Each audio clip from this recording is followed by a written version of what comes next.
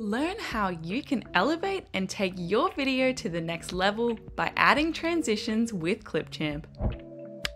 Start by logging into Clipchamp or sign up for free. Next, you'll be taken inside the editor. To get started, you'll import the videos you want to add transitions to. Do this by clicking on the Import Media button, selecting the assets, and then clicking Open. Your videos will load into the Your Media library here. Now, just drag and drop each video into the timeline to get editing. Once all of your videos are in the timeline, there's two ways you can add a transition. The first is to navigate to the toolbar and click into the Transitions tab. The transitions are all categorized to make it easier to find what you're looking for.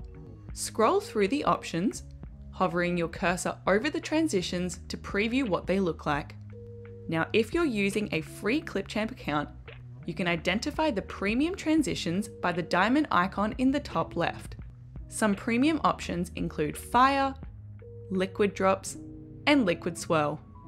Once you've found the transition you want to use, drag and drop it into the timeline, placing it between two of your video clips.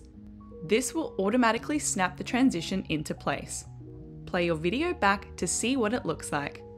Depending on the length of your videos, a gap may form between your other clips. To remove it, simply right-click into the gap and click the Delete This Gap button to move everything back into place. You can also replace your chosen transition to something else by navigating back to the transitions and dropping another option into the timeline, placing it on top of the previous transition. Again, just play your video back to check the changes. Now, the second way to add a transition, which is a little bit quicker, is to head into your timeline, hover your cursor between two of the clips, and click the Add Transition button. Then navigate to the Property panel, click into the Transitions tab, and as you did before, find the transition you want. Simply click on that transition to apply it to your video. Lastly, you can edit the duration of that transition if you'd like, by clicking on the transition, heading back to the Transitions tab of the Property panel, where you'll see the duration slider. Drag the slider to the left to speed the transition up,